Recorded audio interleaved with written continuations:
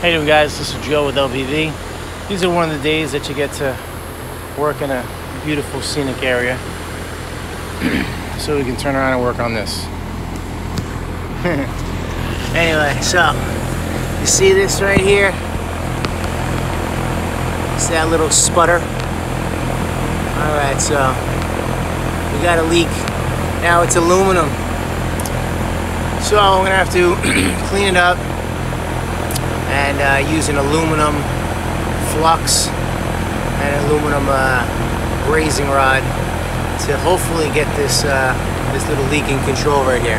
You see it right there? Right there. See it sputtering? So we're gonna clean it up nice, and then hit it with really lightly with with some. I'm not gonna hit it with my turbo torch. I'm gonna hit it with my map gas. It's not as hot. If you do too hot, the whole thing can collapse, and you're screwed. So we're gonna do our best right here. All right. When we get set up, we'll get you some more pics. All right, guys. We're gonna do our best to braze. We have our heat blanket right over here, so we don't burn everything. Let's see what we can do here.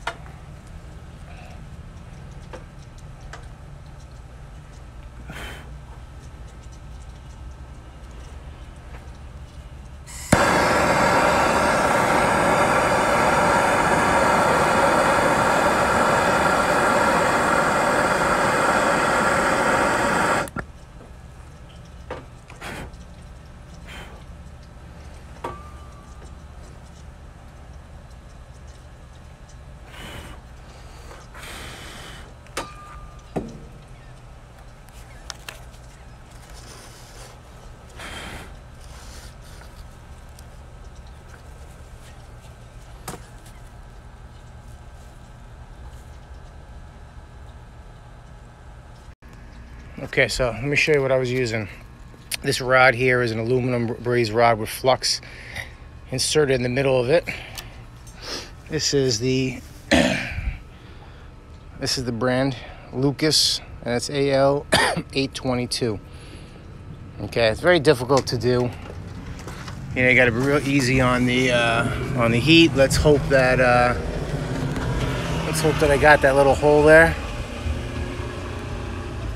I'm gonna let it cool down just a little bit. I'm gonna throw a little nitro, see if there's any leaks.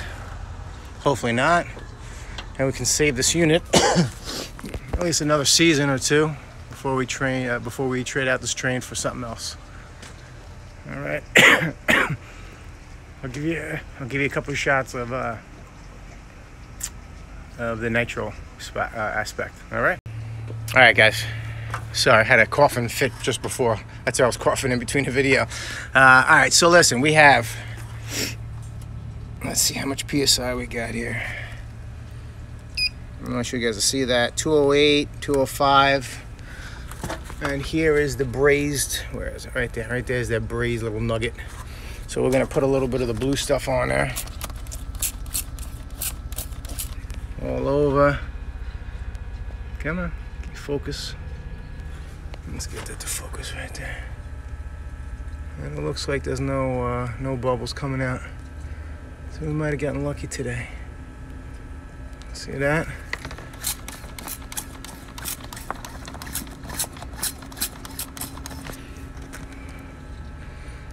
My customer will be happy about that. So it's holding 200 psi right now. This is an R22 unit that we're putting 407C in, and it works fine. For anyone that says it doesn't work fine, 407C. Anyway, so getting back to it, aluminum. You can go from copper to aluminum with that stuff, aluminum to aluminum with that stuff. I believe 800 is where where it starts to, I guess, solidify and then liquefy at 900. So it's a little difficult to work with though. Kind of runs off and beads off, so you kind of have to glob it and get it right. So, all right, no bubbles, guys. That's a great thing. All right. Now we're just gonna put the vacuum pump on for a bit and recharge this massive beast over here. All right, I'll give you a shot when it's up and running.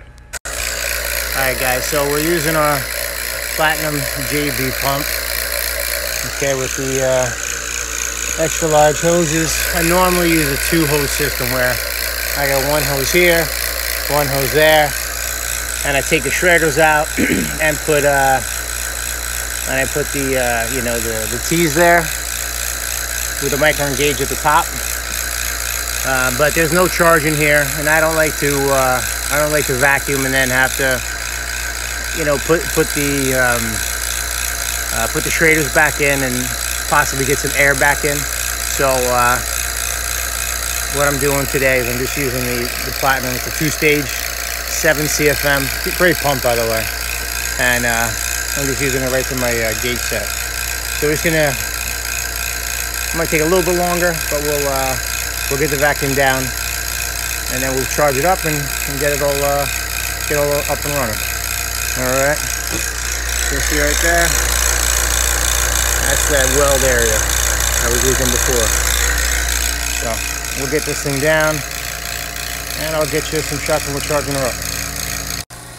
All right, guys, so we're down to 900 microns. We're gonna let it get down to about 500 because that's the industry standard, and then we're gonna charge this up and get on our way.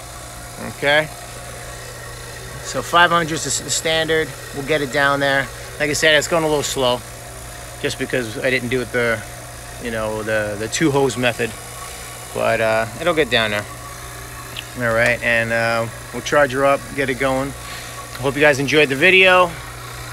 Remember, brazing aluminum, you have to have an aluminum brazing. All right, make sure it's at AL 822. All right, pick it up at the Johnstone or whatever supply house you guys have, and because that one's good. It's got the aluminum, but then it's encased. The inside of it is the flux. So don't use your turbo torch or acetylene. If you do, go really far back on it so the heat doesn't just collapse that aluminum. All right, so take it nice and easy. Enjoy the summer, guys. See you guys next time.